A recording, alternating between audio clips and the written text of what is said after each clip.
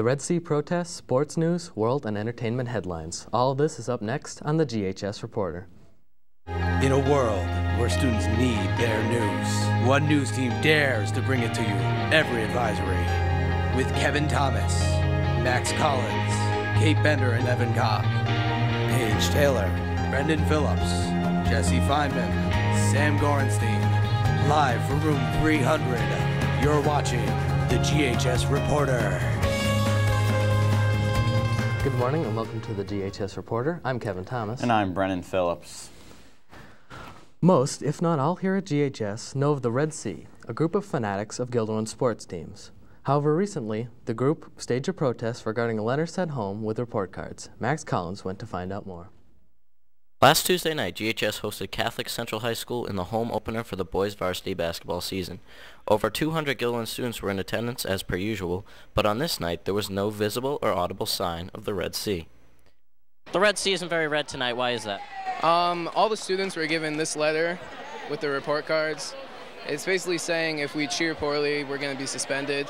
And on the back, it gave us all this stuff what cheering poorly is. And basically, it takes away all the fun at the game. We can't really do anything anymore. So we're sitting out tonight. The Red Sea is silent. We're calling it the Dead Sea, if you will. What do you think the Red Sea means to the school and to the team out here? I think the Red Sea is everything. You know, it brings enthusiasm. It makes the players play better. And if without the Red Sea, you know, the game isn't exciting. Players won't play to their prime, and it's not fun. What do you think the administration will do about this civil disobedience? I'm hoping the administration will give us some slack. You know, we're pretty respectful to them, and they're pretty respectful to us, but this just, you know, this got a lot of kids angry and upset, and we're hoping that we can just have some fun out here. We all look forward to the return of the Red Sea at Averill Park this Tuesday at 7:30 p.m. The Dutchmen crushed Catholic Central 84-49 to start off the season. This is Max Collins for the GHS Reporter. Colonel, Lieutenant Kenrick ordered the code red, didn't he? Because that's what you told Lieutenant Kenrick to do. And when it went bad, you cut these guys loose. You had Marksman sign the phone transport. You documented. You coerced the document. Colonel Jessup, did you order the code red? You don't have to answer that question. I'll answer the question. You want answers? I want the truth! You can't handle the truth! Handle the truth. Join Gilderland mock trial, December 9th, room 708, after school.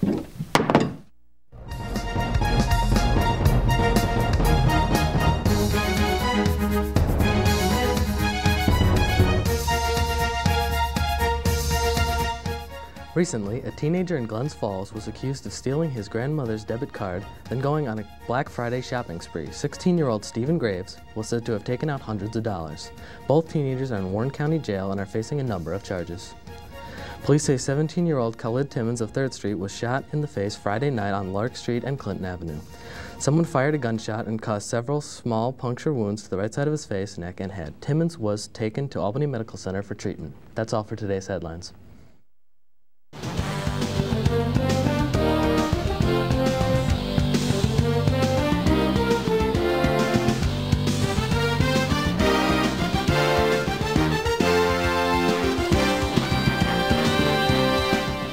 Yesterday in the NFL, the Giants improved to 11-1, beating the Redskins 23-7. Eli Manning threw for 305 yards with 1 touchdown and 1 interception. The Jets fell to the Broncos 34-17. Jay Cutler threw for 357 yards, 2 touchdowns, and an interception. And the Packers lost to the Panthers 35-31. D'Angelo Williams rushed for 4 touchdowns and 72 yards for the Panthers. And in college football, Oklahoma advanced past Texas in the BCS rankings, claiming the Big 12 South title. Oklahoma won over the weekend 61-41, beating Oklahoma State, while Texas also won 49-9 over Texas A&M. Remaining number 1 in the rankings was Alabama, who beat Auburn 36-0. That's all for today's sports. Now over to Kevin. Max Collins brings you an interview with Eric Reimer about student government and their upcoming events. Hello, GHS. I'm here with Eric Reimer of Student Government. I have some questions for him. Student Government declared last month that it would be bringing big changes to school. This would help represent the student body better and unite our school. How's that progressing in your view? Well, recently we had our first club council meeting, which was a resounding success. At the meeting, we decided that we're going to be soon creating a school-wide community calendar that will feature all school events such as basketball games, club events, club meetings, and everything, so that all students have one place where they can look at. for school events instead of having all these posters everywhere and such. And so it's all organized in one orderly place. Cool. What about community involvement? Well, two projects that we'll be working on are the Adopt a Family project and also the Care Packages for Soldiers program. For the Adopt a Family project, we're going to be raising money to help families that don't have the financial means to give gifts to each other for the holiday season. And so this will help them still celebrate the holiday season.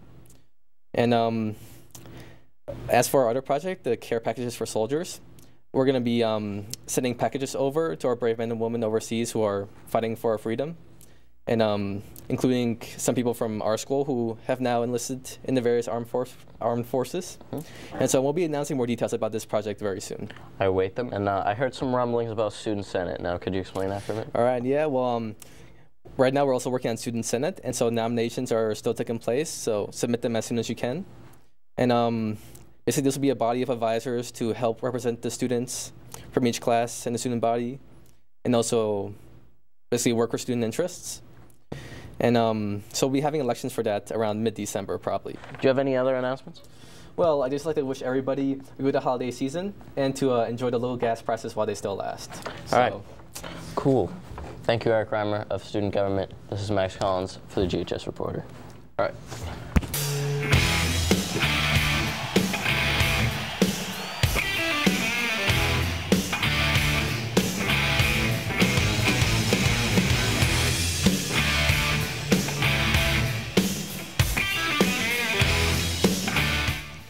Heidi Montag and Spencer Pratt, famous couple from MTV's The Hills, recently held a wedding ceremony near Cabo San Lucas, Mexico.